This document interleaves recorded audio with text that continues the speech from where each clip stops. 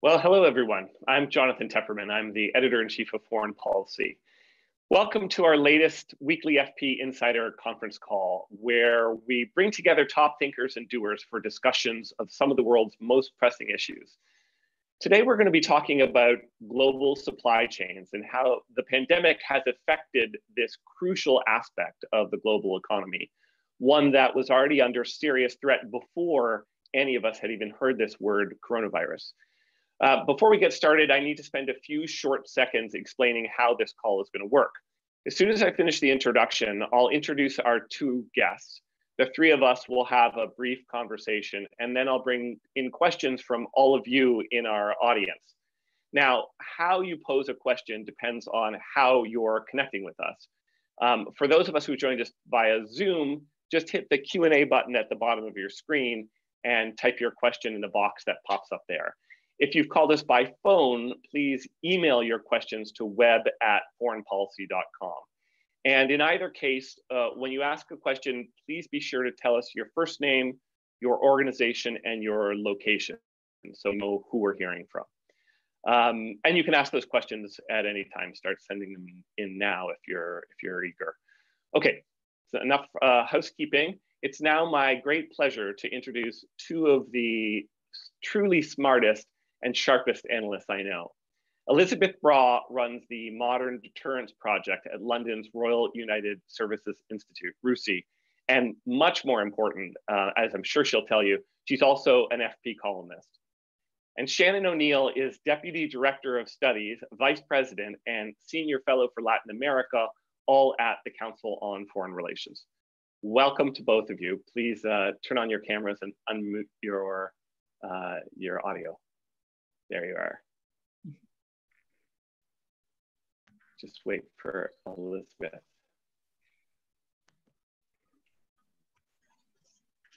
There you are. Hi, it's great to see you both. Of course, it's great to see anybody these days, but I really mean it in your case. Shannon, let me start with you. So I know it's going to be hard somewhat to generalize because this is a huge topic, but I'd love it if you could sort of set the scene for us and tell us what is the state of global supply chains at the moment. You know, as everyone on this call will know, and I alluded to a second ago, we were already going through this process of rising protectionism and economic nationalism before the pandemic hit. A month ago, you wrote, and I quote, "If the virus and the economic wreckage it is causing aren't contained soon, blueberries and avocados won't be the only things missing from market shelves across the still chilly Midwest and Northeast United States. Cars, clothes, electronics, and basic medicines will run short as far-off factories disconnect." We're not there yet, I think, although it is still chilly in the Northeast. But what are you seeing? Are your predictions coming true?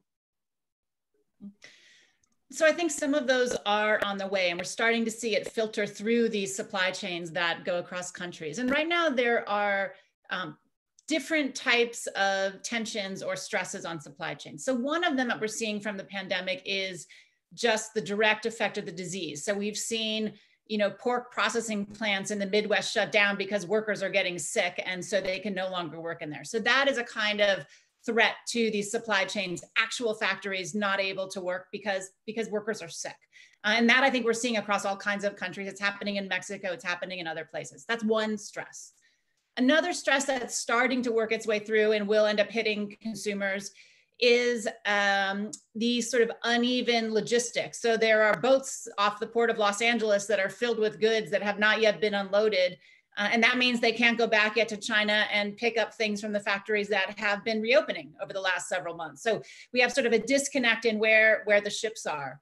We also have an airline industry that's pretty much not flying. And actually 50% of the cargo capacity in the world that moves stuff around is in the bottom of passenger planes, not freight planes. So we're having some challenges on the logistics side.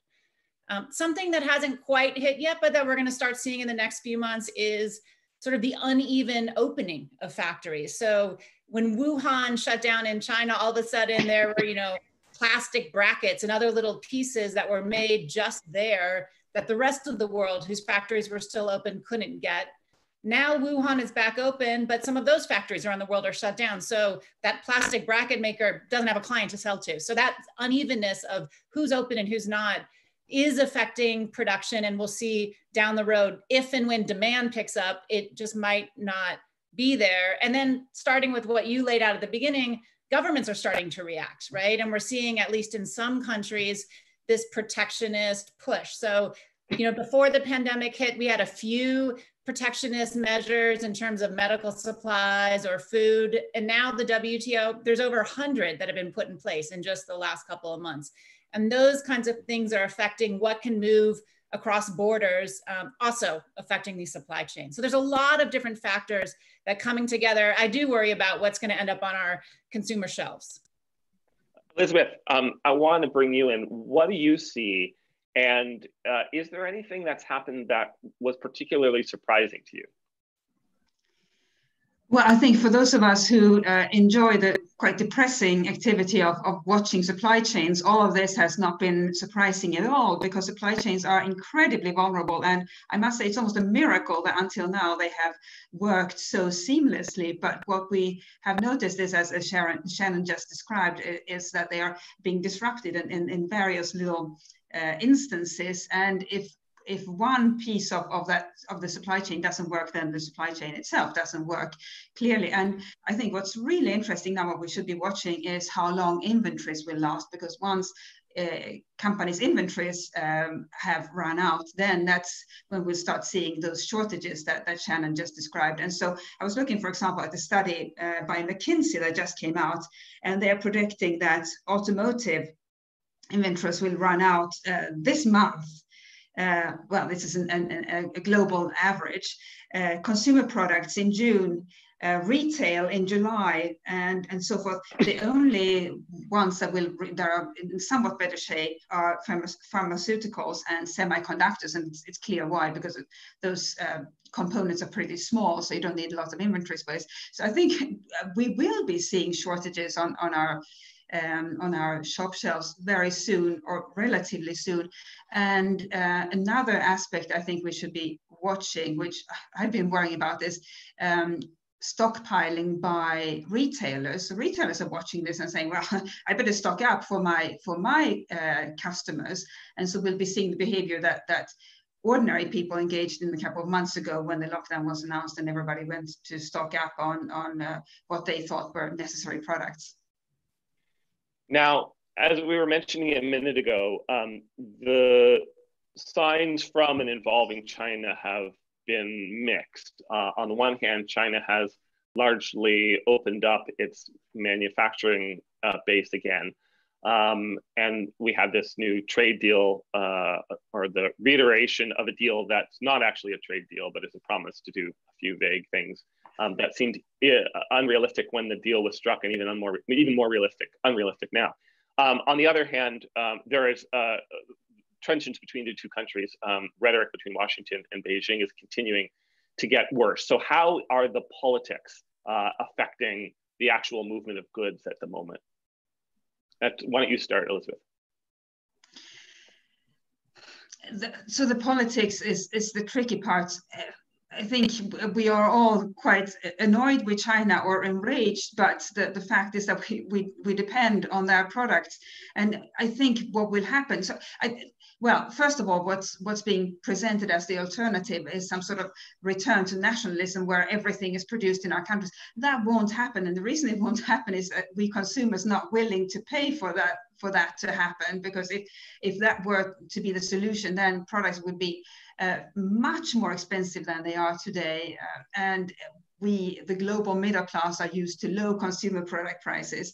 But I think what will happen is that countries and business leaders are realizing that China is maybe not the benevolent actor that we all, well, that many of us were assuming it was. And so they will think of alternatives, which means going from single source to multiple source. And I think governments will encourage companies to do that. A question in my mind is whether they will even incentivize them to do that, so that we are not so exposed to whatever disruption may be caused by Chinese companies or the Chinese government. Shannon, let me ask you to pick up on this last thing that Elisabeth said, which is how things are looking in the rest of the world that has a very different relationship with China than the United States does. Are other countries like Japan also pulling out and bringing facilities home, or are countries trying to take advantage of the reduction in trade between the US and China to get more China business for themselves, or is it some combination of the two, or some third thing that I couldn't think of? So it's interesting here with China. So we have seen other countries try to use this leverage, the challenges China is facing, to bring companies home. So Japan specifically is offering incentives and a lot of money, billions of dollars, to try to bring factories and others home. Other Asian nations are trying to do the same, because, you know, we talk a lot about the US-China competition in terms of manufacturing and the like, but Asia, as much if not more, faces competition from Chinese producers. So, you know, they're also competing with them, and also they're trying, many Korean companies, Taiwanese companies are trying to protect their intellectual property rights in semiconductors and other things. They have as many challenges as we do. So while we may be more vocal in the United States in terms of China, we're not alone in these things. One of the challenges for 2020 is when you look at IMF estimates and others, one of the biggest places of growth this next year in 2020 is going to be China, right? Yes, they shut down first, but they're reopening first, and they have sort of a base of growth. So as you look at Latin America, the Middle East, other emerging markets, if you're looking for a market to sell into this year and you're desperate to sell your goods, China is going to be the place. And so it's hard to decouple or pull back or find other alternatives for your commodities or your other goods. That is really the market this year. And I think the US is going to have some of that challenge as well, because that's who's going to be consuming in this year ahead. And so how do you keep to, you know, protecting intellectual property rights, trying to get China to be a good player in the system, perhaps by pulling back, when that's really for individual company decisions, that's the place where you're going to find customers. Sure, sure. Elisabeth, this question is for you, because you look at, in your work, the overlap between supply chains and security. So I'm curious what you see as the security implications, the national security implications of the collapse or the fraying of supply chains. Has it affected US or other countries' national security already, or is that likely to come? Well, you might say it has affected national security already, because if China had decided not to export the medical supplies that our countries all needed, or are now still needing to combat the coronavirus outbreaks in our respective countries, then we would have truly been in a horrible position. Now, fortunately, China decided to export, which is, it's in their interest. They want to sell goods, but it highlights our dependence on China, for not just for what we thought were vital goods, but for seemingly totally unsexy products like medical supplies. And that's something that I think has enormous implications. So the US, for example, has something called CFIUS, a regulatory body that examines commercial transactions, takeovers of US companies, and in other countries there are similar arrangements, even though they are not as good. But typically those regulatory bodies only look at traditionally strategic sectors such as defense. Well, I think what this situation is showing is that many more sectors are strategic to a country, simply because we would not be able to operate and to keep functioning without those goods. So medical supplies and components for things like ventilators. Who knew that was a strategic good, without which we would be in terrible shape.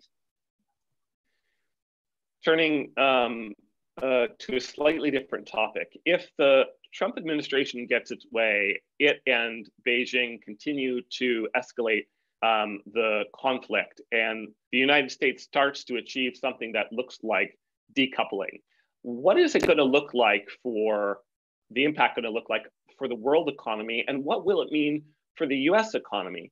can the United States have any plausible chance of recovering from this very deep recession? The job numbers that came out today are the worst since the Great Depression. Is there any way we can get out of that without restoring trade ties with China? Or could this shortening or relocation of supply chains actually be a good thing for the United States, leading to more security, more stability, maybe more jobs at home? Elisabeth, you already alluded to this earlier, so you want to pick it up? Yes, I think relocation of parts of the supply chain would be a very good thing. Maybe not all to the domestic base of whichever the company is, but at least closer to home. The challenge is that will make products or the end product a whole lot more expensive, simply because we wouldn't be able to use the cheap labor in those countries. And here's the paradox: it's cheaper to make, for example, shoes in Cambodia or China and ship them all the way to the US or Europe. Even including the shipping costs, that's cheaper than manufacturing them at home. And so I think what we need is a little bit of public education about the cost of globalization and what goes into the price you pay for a pair of shoes, or even a cheap toy, and maybe what the real price would be if we paid people properly, and if these products were made closer to home, which I think most people have decided would probably be a good idea in many cases. So I think we have to snap out of this illusion, the global middle class, that we can live very conveniently with cheap goods and in perfect convenience. The convenience trap is a trap, and either we get used to paying more, or we get used to regular disruptions to the supply chains. Shannon, you work on Latin America, so let me bring in two related listener questions. The first is from Peter Glass, who works for Devante Warehouse Management Systems in the Netherlands, and he wonders whether, in order to restore and stabilize supply chains, companies could move more production facilities to places like Eastern Europe, which are relatively low cost compared to the rest of Europe. Jasjeet Singh from the US Chamber of Commerce asked essentially the same question about India, whether it could be a beneficiary of the shift. And then, of course, there are countries like Mexico. Could they also benefit? You know, I think before the pandemic, what was interesting is supply chains were starting to move around. China, yes, had been the center of them for a few decades, but you were starting to see a shift. And there are lots of reasons for this. One is Chinese wage rates were going up, so they weren't always the lowest cost producer, and often not the lowest cost producer. But you also have other technological changes, automation, robots coming in, 3D printing. Things were already starting to shake up before you had this shock, this external shock. And so companies were looking for other places. I mean, one other interesting fact here is actually China, for several years in the last decade, has been a net foreign direct investment exporter, not importer. So Chinese companies were actually looking for other markets to put their factories, looking for lower costs throughout Southeast Asia, Africa, and other places. So all of that, I think, is just a context for, could you see people moving to India? Could you see them moving to Eastern Europe or Mexico? Definitely, right? If you have a mix of benefits that are, you know, the right kind of labor. It's not always the cheapest, but you have the right kind of labor for the kind of factory you're setting up, which may be more automated than those in the past. You have the right logistics. You know, when I talk to heads of companies or managers in companies, increasingly logistics costs cost more than labor costs. So that is what they're trying to optimize more than, can you get a cheaper worker? You know, a few cents off of that side is not worth it if the logistics costs in terms of time or money are that much higher. So I think there's a lot of, as we come out of this pandemic, whenever that happens to be, I do think we will start seeing this movement that had been happening before in the last decade. I think we will see an acceleration as companies try to rethink, is it better to be closer? Is it better to be domestic? Is it better to be regional? And so other countries that have maybe like-minded governments, languages, foreign trade agreements, and the like. Those might be more important than, say, a huge mass production factory that had been on the other side of the world. So I think we're going to see a lot of volatility and movement in the decade to come. And what about the US picture? This relates to another question we just got from Rajendra Shirola, who's a professor of strategy and international business at Holt International Business School. I mean, can the US recover without just going back to the things that like they were before?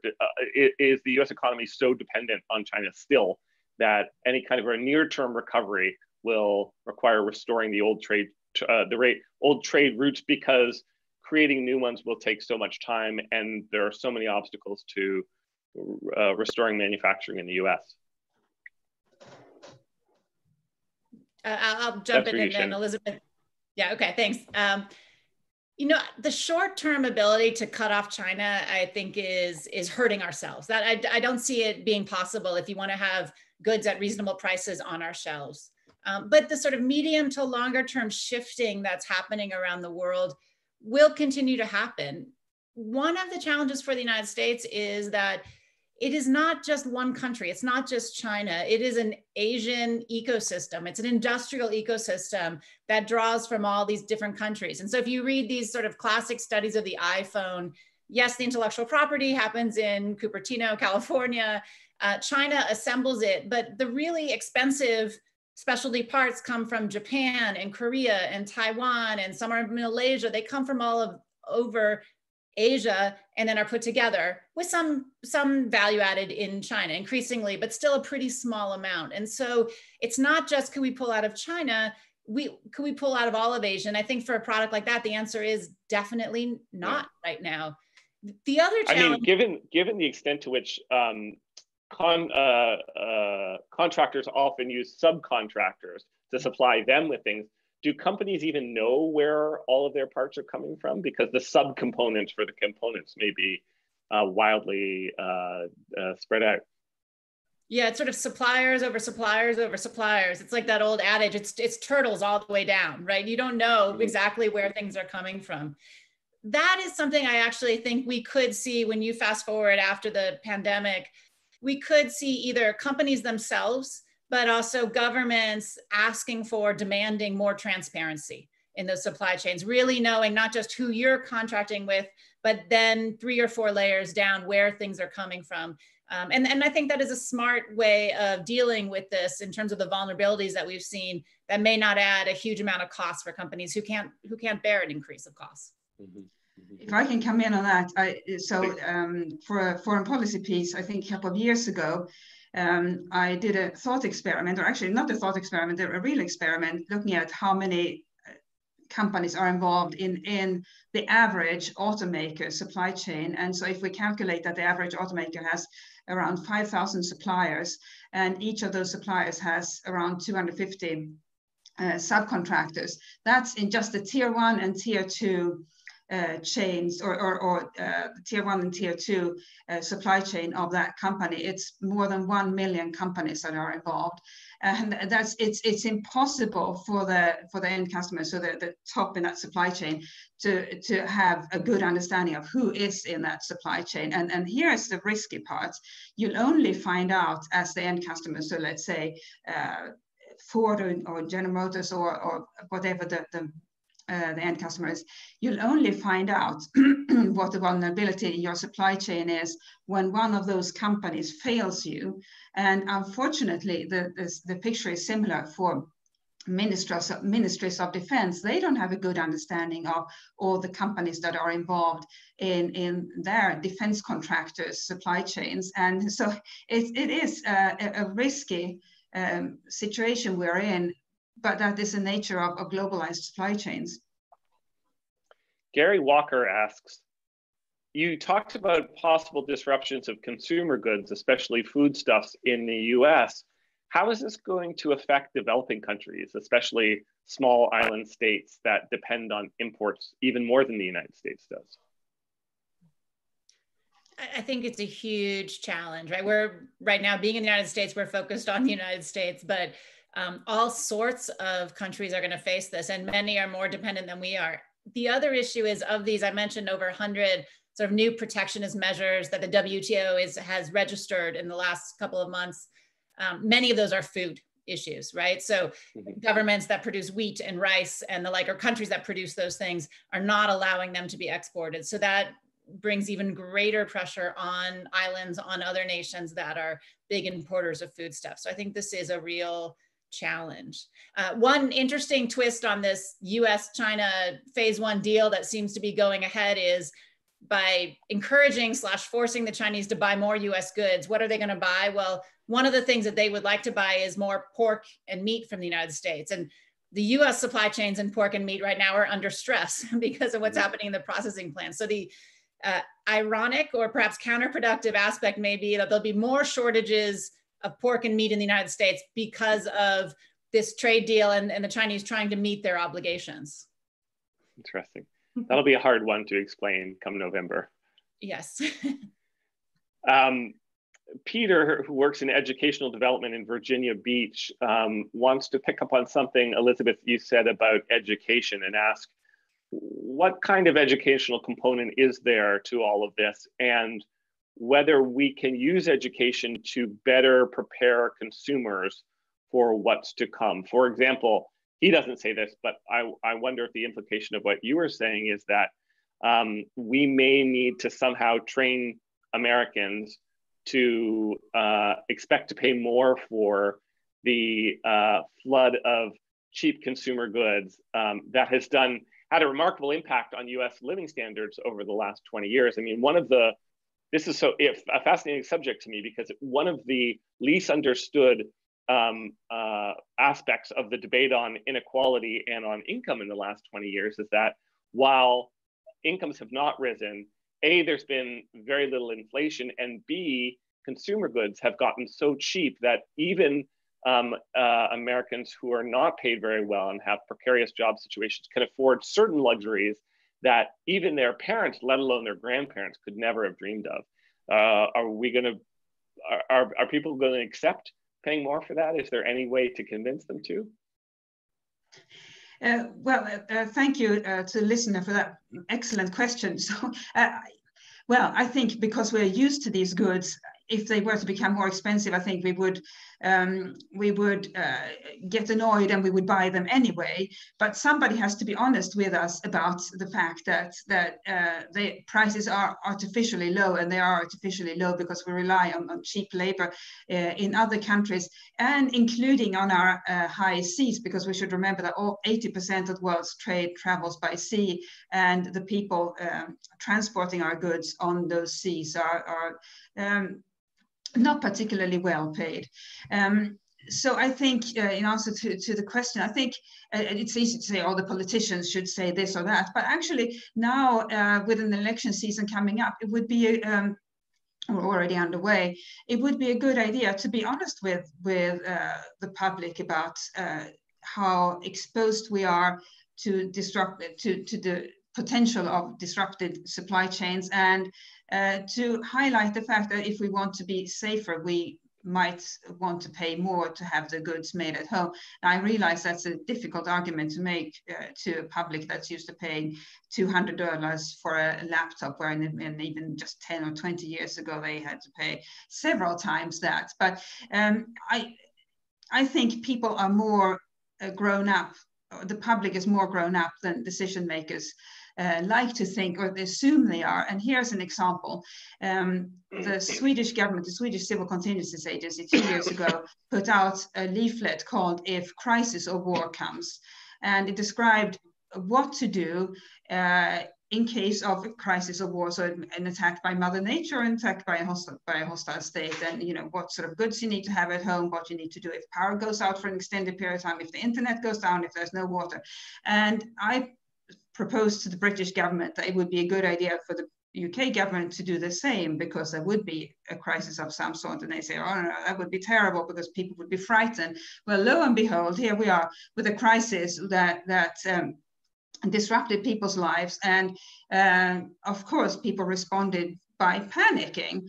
And so there will be panic at some point. I would propose it's better to have the panic before the crisis hits. So long answer to I think it was Peter in Virginia Beach, a public conversation, not just involving politicians, but business leaders as well.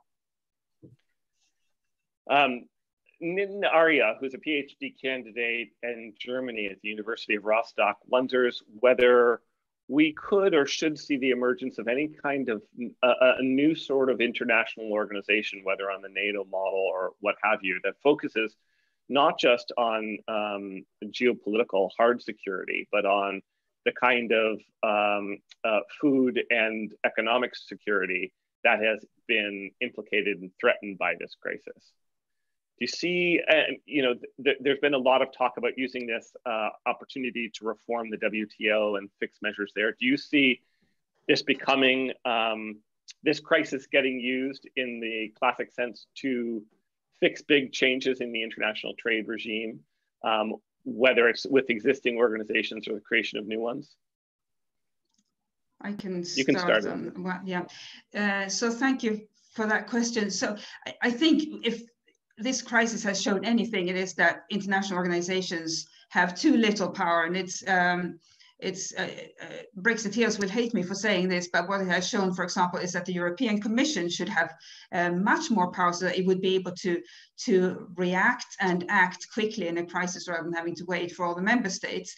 So, actually a similar situation is true for the WHO, where the leadership and the staff of the WHO are largely dependent on member states letting them do what they think it needs to be done. So I think what needs to happen is for the European Commission to get more executive power, for the WHO leadership to get more executive power, and then almost report back to the board afterwards, as it were, in a sort of CEO style capacity. I don't think we need more international organizations because there is a great deal of competition already. But if we got the ones we have if we gave them more power, I think we would be in good shape. And actually, what's interesting to see, since the listener mentioned NATO, is that NATO has actually stepped up within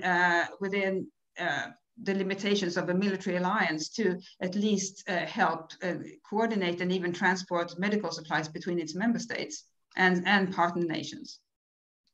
Shannon, we have a question for you from the office of Senator Bill Cassidy of Louisiana. He asks, two-parter, given the complexities with supply chain vulnerabilities, how does the growing dependence on online marketplaces play in a role in this, particularly regarding transparency? And then turning to Latin America, what countries apart from Brazil and Mexico could take on supply chains and manufacturing from China?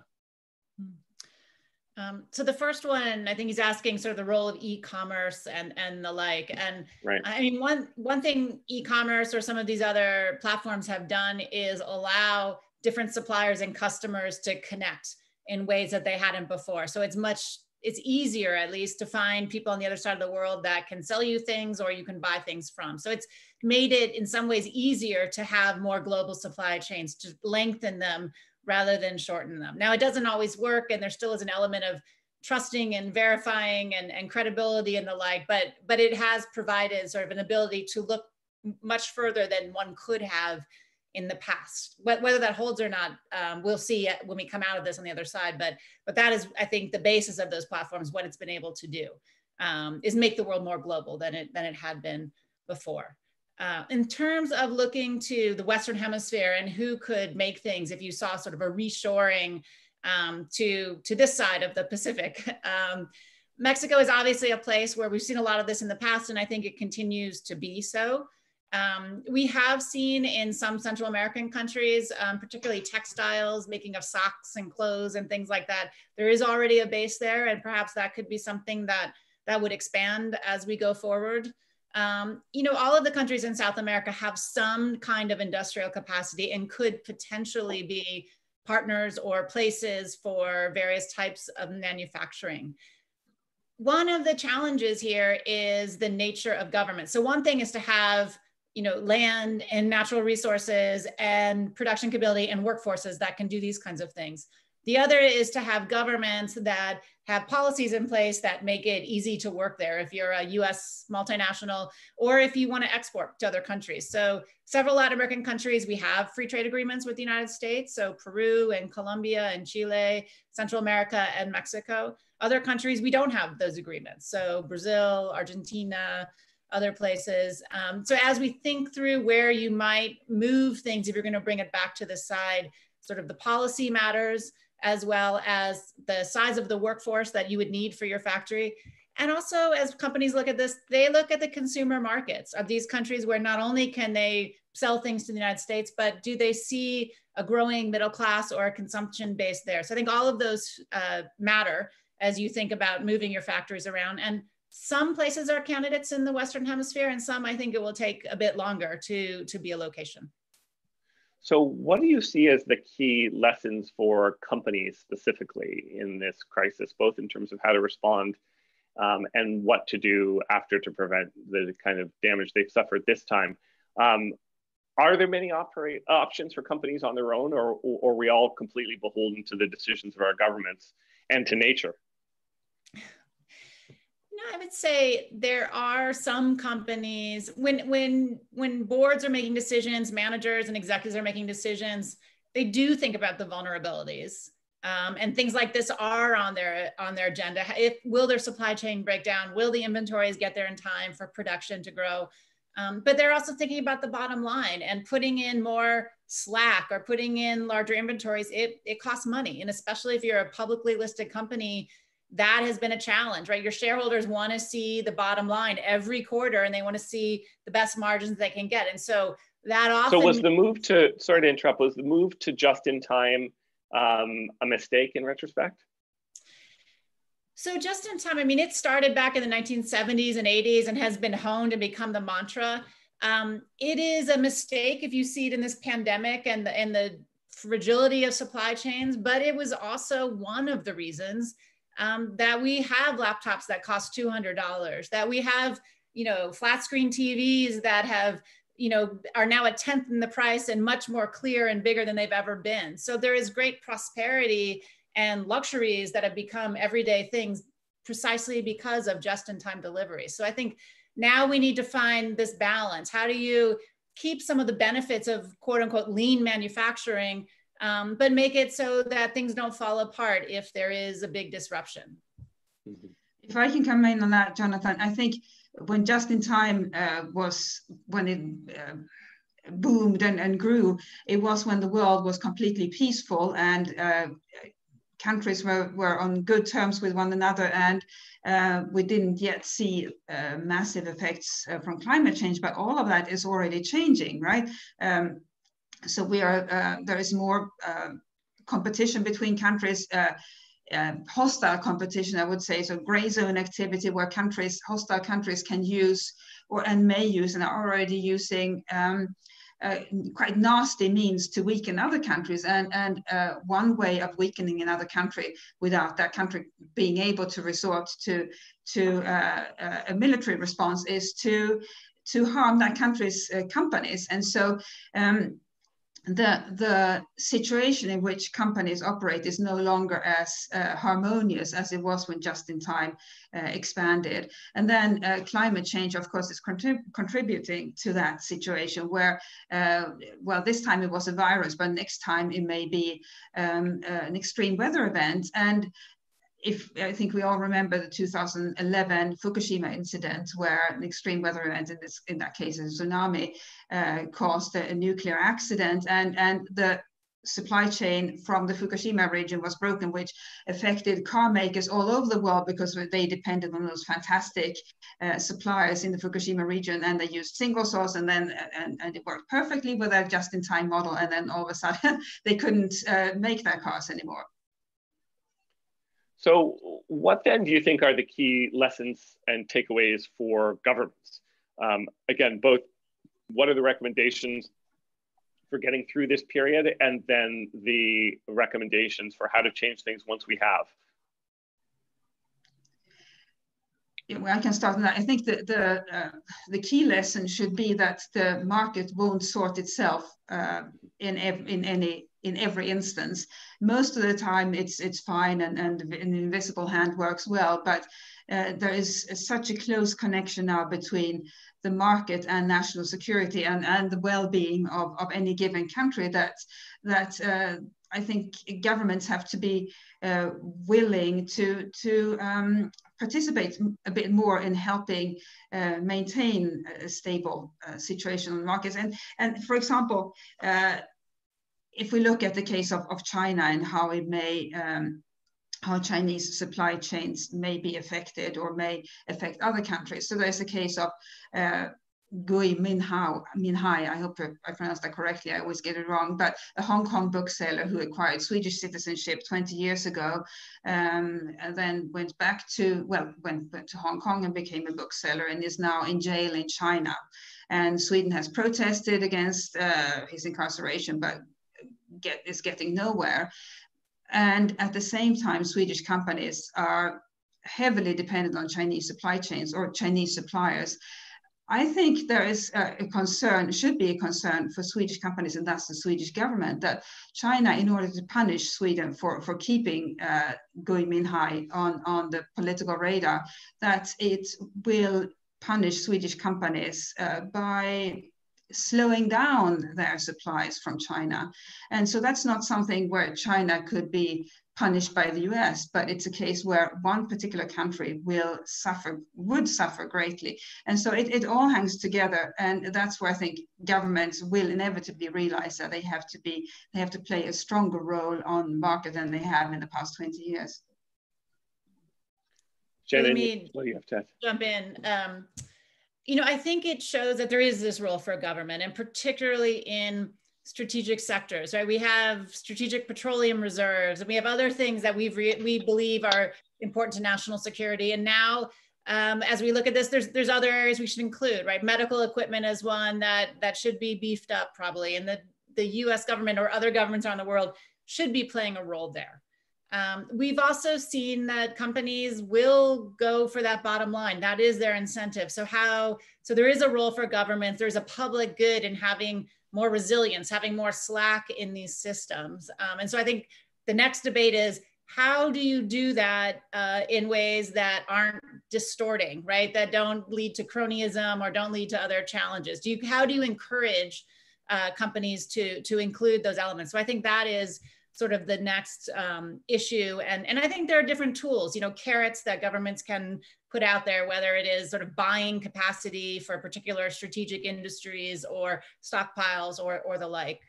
But I think one thing as we go forward, supply chains have brought amazing prosperity and benefits to people in mature economies, people in developing economies, and it would be everyone's loss, I think, to have a huge pullback, right? You look at countries that don't trade with the rest of the world. You look at those that are more closed, and they are, you know, almost without exception, poorer, less innovative, worse health statistics and all of the like, and less open in terms of government. So I would hate that the lesson we would take from this pandemic is to bring everything back, because some of the other good things that have happened with opening and trading and working with the rest of the world could be lost in that. Well, from your lips to God's ears, as my grandmother used to say. I hate to do this, but we are out of time. So I want to say thank you to everyone who joined us. And thanks so much, especially to Shannon and Elisabeth, for this fascinating conversation. A recording of this webinar will be available shortly on foreignpolicy.com/live. Please don't forget that FP Insider subscriptions include more of these conference calls and a whole range of other really useful benefits. Next week's call will be on the pandemic's effect on emerging markets. So I look forward to seeing you all then. Thanks again so much. Take care.